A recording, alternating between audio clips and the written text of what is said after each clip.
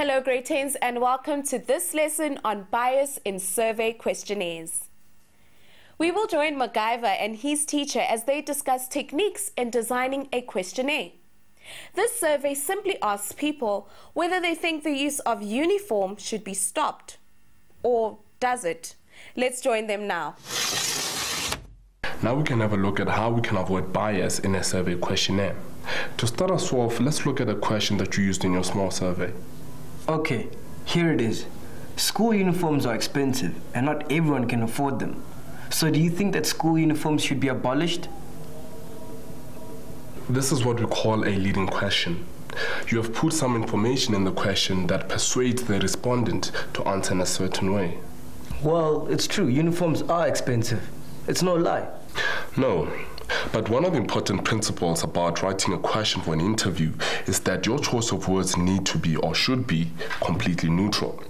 You want to find out what they really think, so your question should not encourage them to answer in one way or the other. Do you think you can rephrase this question so it is more neutral? What if I just ask, should school uniforms be abolished? That is much better. Now, just to show you how much difference a question can make, try this. Rephrase your question so that whoever you ask is likely to say that uniforms should not be abolished. Okay, let me give it a shot. How about this? Do you think we should give up discipline by abolishing school uniforms at our schools? Wow, you learned fast. People might not agree on giving up on discipline, even though they might think that abolishing school uniforms is a good idea. So they might answer no, even if what they really want to say is yes.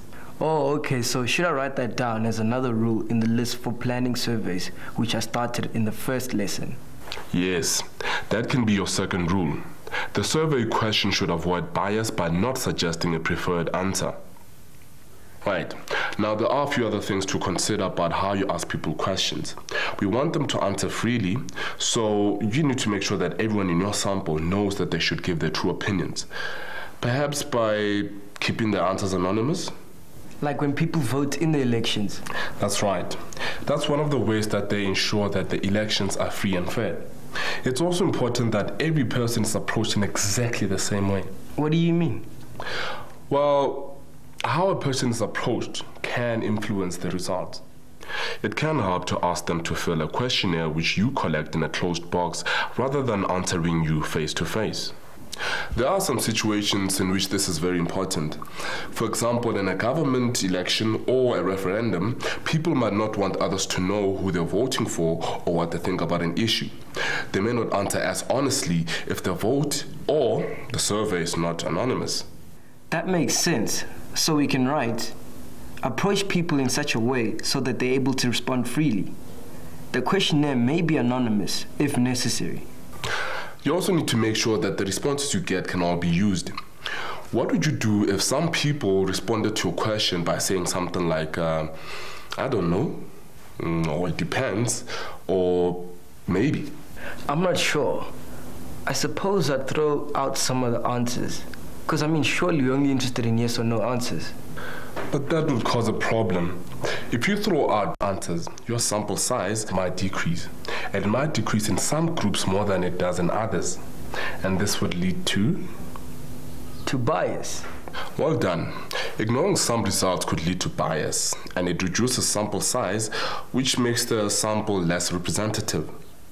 So your planning must always include a way of collecting a range of responses so that everyone's answer can be included. We should allow people to give a not sure response. This is better than a non-response, which reduces our sample size. One way is to create a set of checkboxes like these.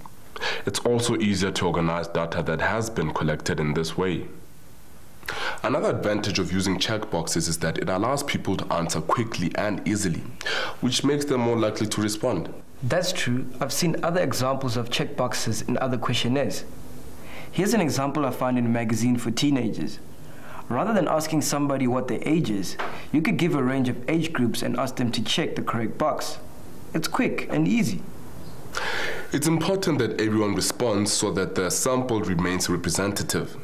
When you design your survey, you should think about ways to make it easier for people to respond so that you increase the response rate. So our next rule is design the response form so as many people as possible from the sample will respond. To do that, we need to make sure that all the answers can be recorded.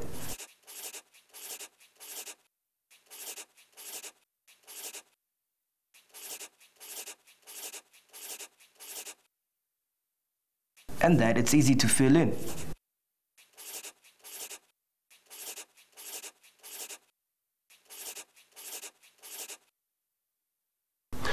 Now, MacGyver, how do you feel about your original statistics?